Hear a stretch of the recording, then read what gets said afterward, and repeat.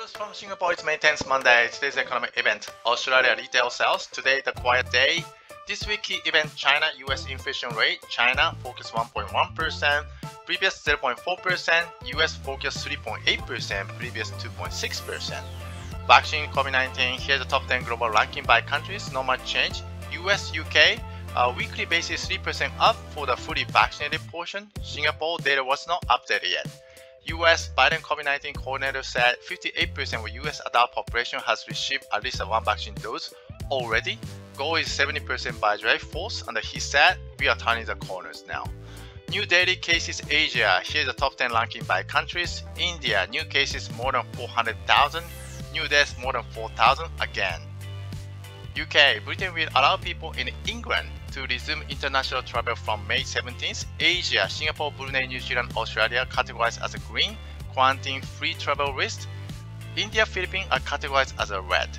Equity commodity. STeng Index was closed 3,200 last Friday. Last week it came up. Weekly basis not much change. Ascender City Development show sale volume high. DBS ex-dividend day today. OCBC hit the one-year high. OCBC, SGX, STN. Share buyback happened last week. SIA show sale volume high. Wilmar share buyback last Friday. 4.2 million buyback only one day. Asia stock weekly basis. Shenzhen more than 2% down. China H, Indonesia, Philippines more than 1% down. More than 1% up is the India Nifty, Japan, Korea.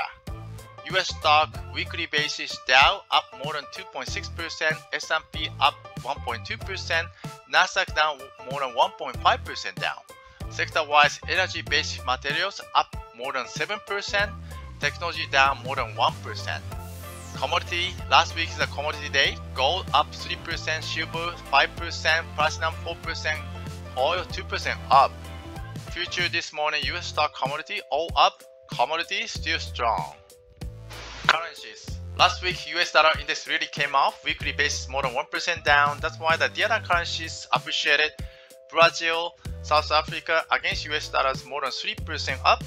Russia more than 2%, other currency more than 1% up against US dollars. Singapore dollar 0.4% up against US dollars. US dollar index, yes, came off 90.23 now. Interest rate, Sibor 3 months 43.6 basis point, no change. Sora came off 0.08. Private property home loan 0.99 for floating, 1.14% for fixed, no change. Sibor government bond yield 10-year one 1.51%. Last week, 10-year, 15-year, 20 years, 8 to 9 basis point came off. US 10-year Treasury note 1.577%, it came off. That's for your company. Have a good deal and a good week.